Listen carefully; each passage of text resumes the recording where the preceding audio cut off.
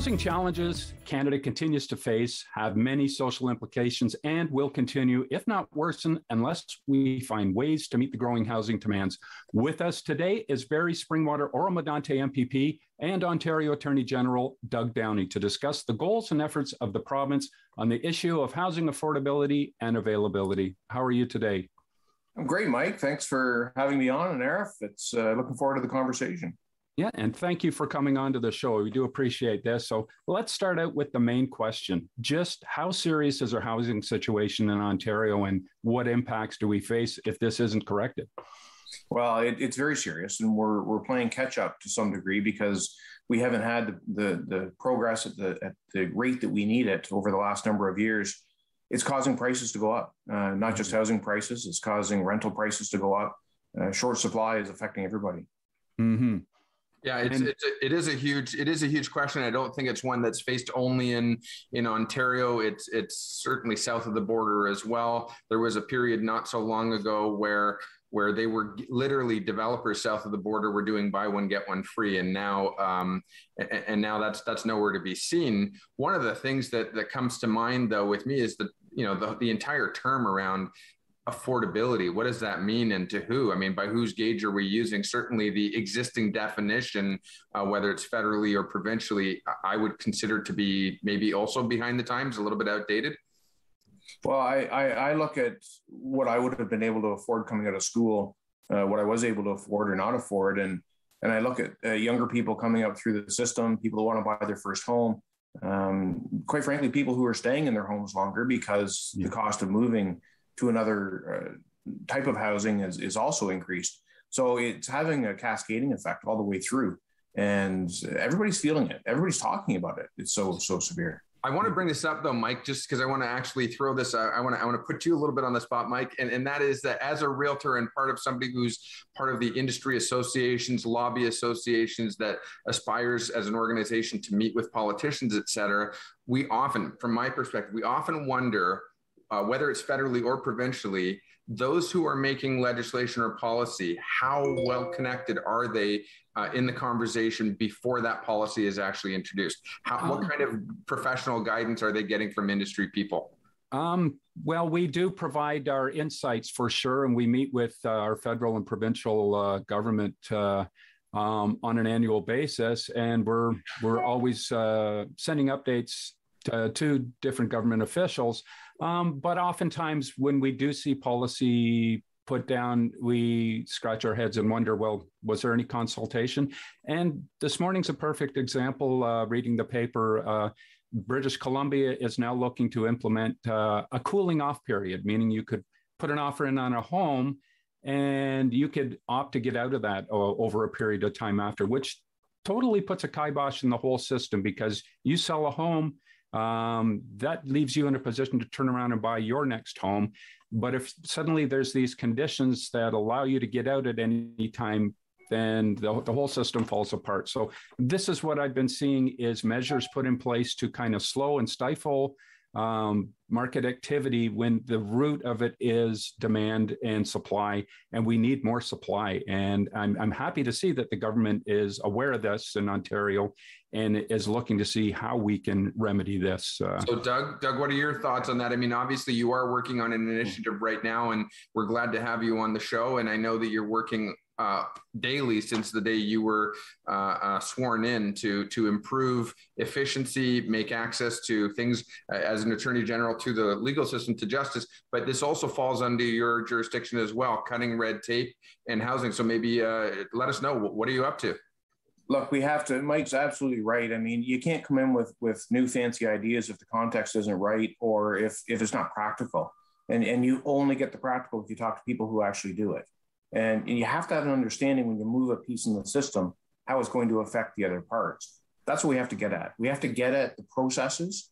We have to get at the rules. We have to get at the structure so that we're structurally changing things in a logical way that's going to make a difference. And we need supply. I mean, there are those who think that we can do other things to solve the problem. We want immigration. We want workers. We want people here, and they want a place to live. We have to have a way to grow the population in a way that they can afford the housing.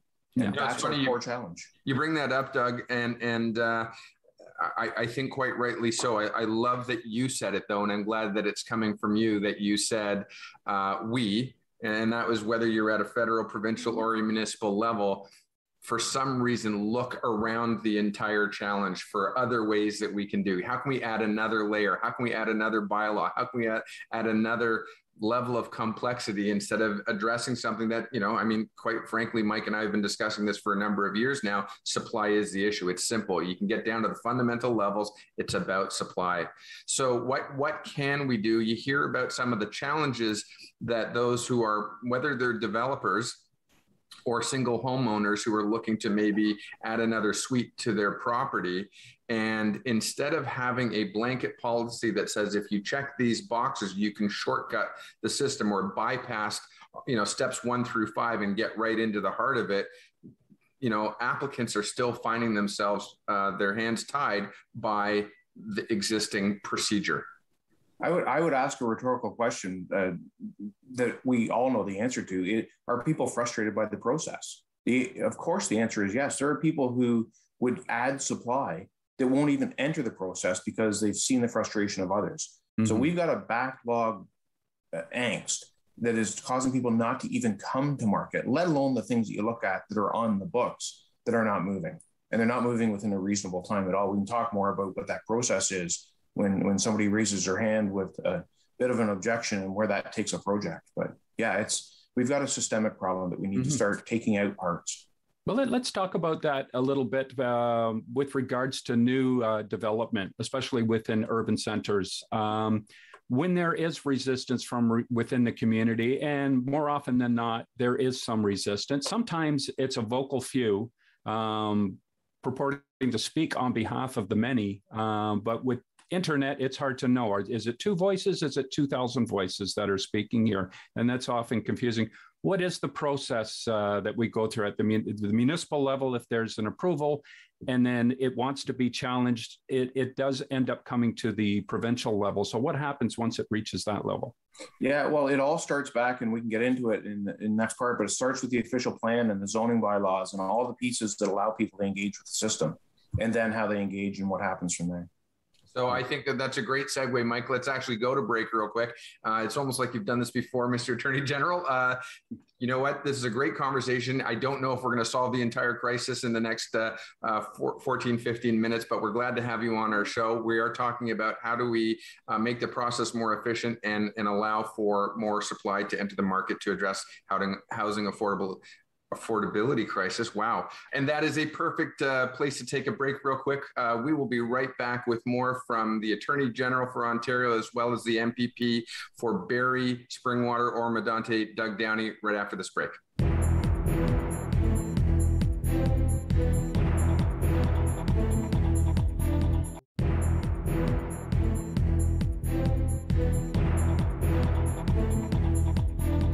Welcome back to Hitting Home. We're glad you're with us. We're joined by MPP Doug Downey, who represents Barrie, Springwater, Oro-Medonte, as well as being the Attorney General. And we are in the middle of a segment talking about process and inefficiency, and whether you're a developer coming in with a large scale plan or whether you're a single homeowner, there is often frustration that is facing the applicant. And Doug, a question for you. I mean, literally, this is something that I've been saying for a while now. We either are committed to addressing the challenge or we're not. We either have the political will to do what is either popular or seemingly unpopular, or we don't. And I think that is at the root of the challenges. If we make a decision, do we get reelected? Well, I think part of the challenge is that we don't really have a choice anymore. We're at a spot where there's been so much inaction over the years. And as you know, I was a real estate lawyer for 20 years, helping people buy their homes and move, and saw some of the challenges, saw the cycles, saw some of the escalating costs of doing business, of building a home. So I think we're in a spot now where we really have to move, and we're seeing some areas where we'll do a ministerial zoning order, an MZO, and that will unlock a project, everything from retirement homes to urban development to, well, rock and roll, because the Rolling Stones played because an MZO was issued. But we have other we have some municipalities that want to cling to their red tape and their processes, and they on principle will oppose an NZO, or they on principle will oppose some piece of red tape. And that's not, we can't, we have to punch through that. We have to be able to unlock supply. There's no other answer. We can't stop people from living in homes. Well, we do have people who will be quite committed to attending a council meeting or attending a public meeting where a plan of application is being presented, and they are, career debutants basically to say no to something. And, I remember, we both served on council, and I remember walking out from the councilor's lounge into the chambers and seeing a packed auditorium, packed being 200 people. And I remember colleagues at sometimes, referring to how, well, we must have gotten on somebody's nerve. There are some angry people out there. There are maybe some bed sheets and some posters that are saying, stop this or stop that. And we have to look at each other and say, there are 200 people here. Yes, absolutely. But there are 149,800 people who are not here, and we represent all of them. And what are your thoughts when you have a vocal, smaller group, but 200's a lot? I mean, imagine people protesting outside your office. If there's 30 of them, that's a bad press day. Well, I want people to have pride of place. I want people to have pride of home and be in an area, in a neighborhood that they choose to be. And I think that they have to have voices heard. I think people, quite frankly, people will give insight and you go, oh, I didn't think of that, right? There will be some piece of the puzzle. But that doesn't stop everything necessarily, because we have to be looking out for the overall growth with a plan. And that's where council is, that's the big job, is doing the planning, the outward years planning. Making sure that we're doing things. But look, it's no surprise. We all know Barrie is rental rates are, I think we're third highest in the country at this point.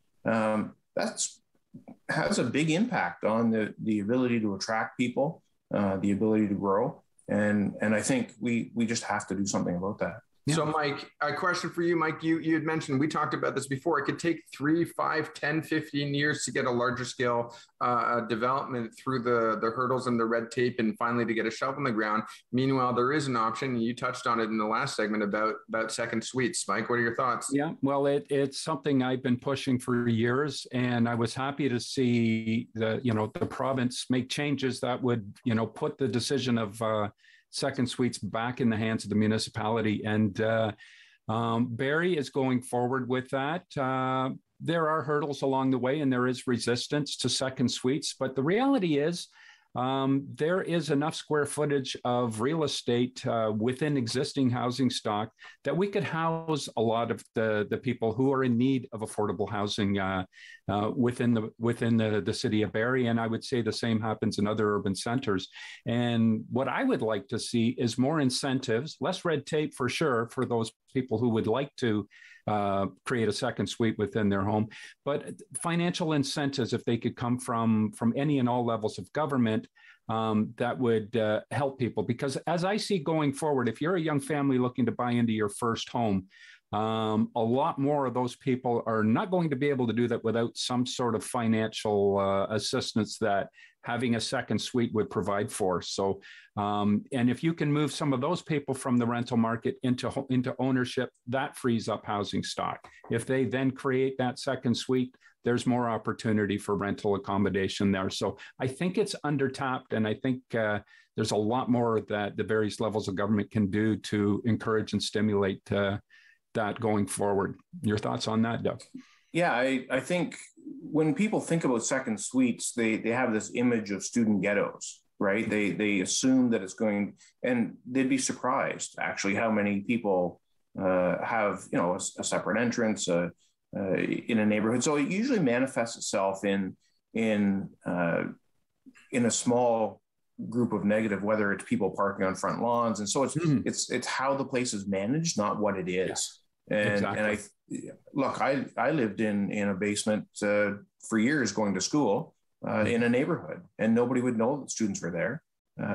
We just came and went, and that was fine. So I think we have to understand how it can operate and then build our infrastructure around that.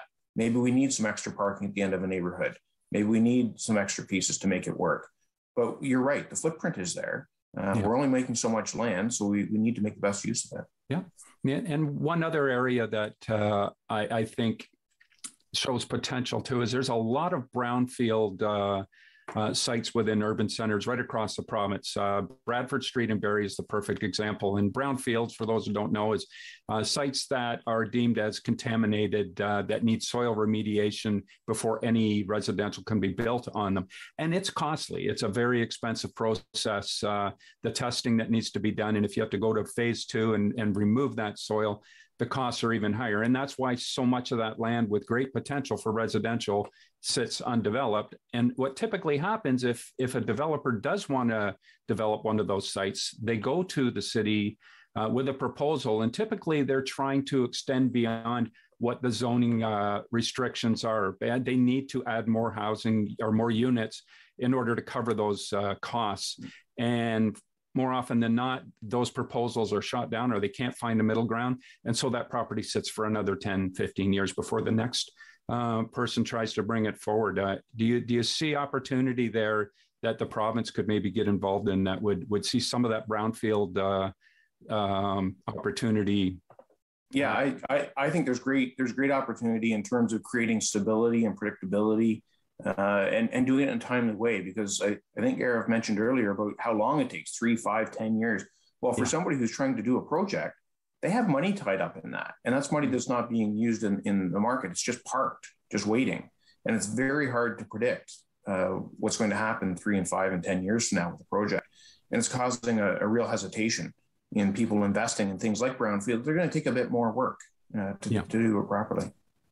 Yeah, so we do have to go to break, and this is a great conversation, and I love just sitting and listening to the back and forth. I think there's plenty more to do. What I'd like to do and to get in the third segment is to discuss what it is that you and your colleagues, your peers, your advisors have planned for Ontario going forward, and how industry might be able to help, how locals might be able to help. What is it that you need to be able to do your job effectively? So I'll let you think on that for a moment while we go to break, but stay with us, please, for the final segment with Doug Downey when we come back from this break on Rogers TV.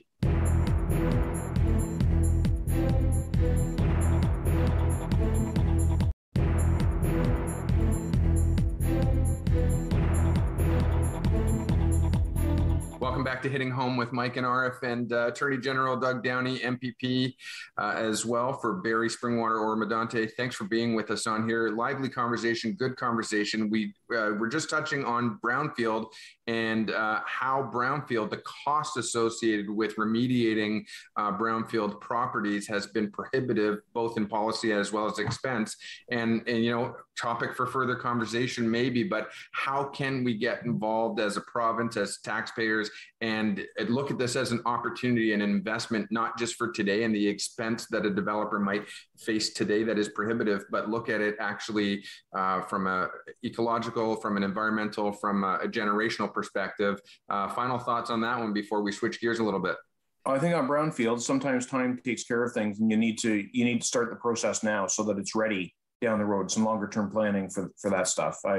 The rules were set back when Toronto wanted the Olympics, and then they were not really flushed out for 3 years after that because Toronto didn't get the Olympics. Anyways, we could have a whole show on that. There's challenges there, but we have to reclaim the brownfields. Something to think about, though. I mean, you know, they say that when you put something on title, it runs with the land. Well, and we use buzzwords like collaboration all the time, but do we mean it? Is there an opportunity for the province or municipalities to collaborate with existing landowners that may or may not run with the land? So if there is an obligation, it stays tied to the property, but makes it more palatable to be able to go and redevelop a brownfield. Yeah, I think depending on the particular property, there's an ability to put covenants on to restrict certain, to protect forest areas, to do different things, and I think there's lots of room there. We also have, look, the province has a big inventory of land. All municipal governments, school boards, everybody has some. I think we have to have a look at what we're doing there, and the best example locally is working with the county on Rose Street, the OPP detachment there. You know, it's moving pretty quick because because we want it to move fairly quick. We want to use the land. And you want to use it for residential with an affordability element in there, if I understand right. That's right. And that's where the county comes in, using that partnership. Mm-hmm. I think that is fantastic. I know the premier did touch on this during his original election period, and he did talk about the fact that there was surplus and that there is underutilized properties. Now we're also finding ourselves, COVID has happened, it's affected everybody. We're working more and more from home. Is there a reason why we cannot sort of shift gears and allow for not urban sprawl, but otherwise lesser attractive areas, if you will, that have not been so tied to the GTA? Can we not be redeploying our efforts and shifting our focus to make those other areas that are farther outlying from the GTA more attractive for development, economic development, settlement, investment, et cetera?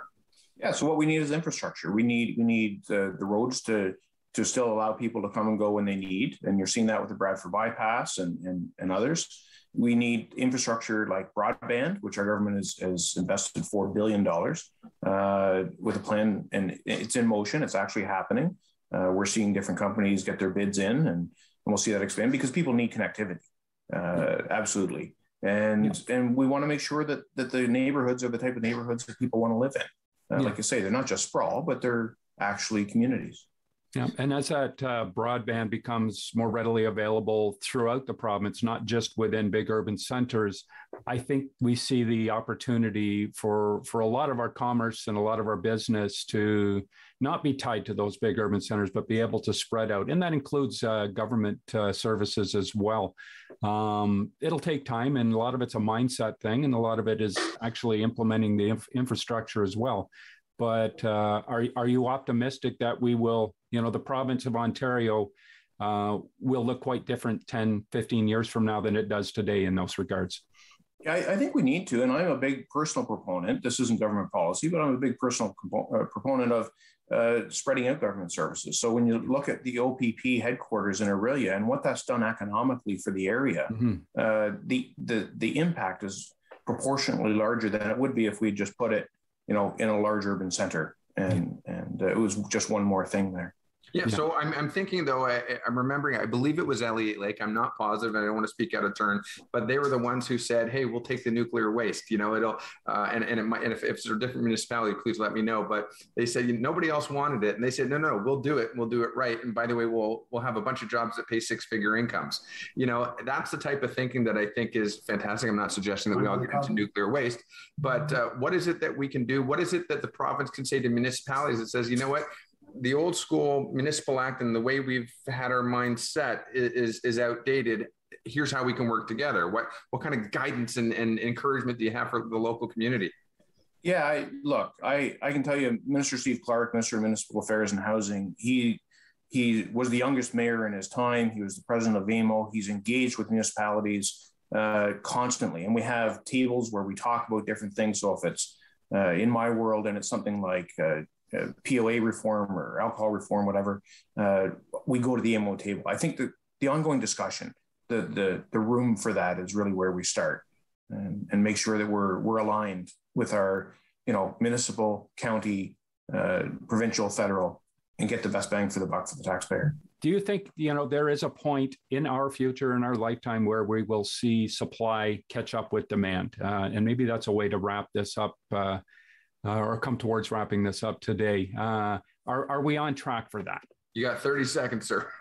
I'm just going to say this. Look, the government that you vote for matters. There are different paths we can take, and we're on a path to success right now. Yeah. Awesome. I love that attitude. I think that's a great way to wrap it up. It certainly is a government that has spent the last several years saying, we're not just talking about doing it. This is something that we're doing. This is something that is in action. And listen, certainly appreciate your willingness to come out and speak with us, speak with the community by extension. Any contact info that you want to share, or any invitation you want to share to the public to give feedback? Yeah, office is open. Love to hear from anybody, good, bad, or otherwise. Awesome. Thank you for joining us, Mr. Attorney General and MPP Doug Downey. It's fantastic to have you on the show, and we'll see you again on Hitting Home with Mike and Arif.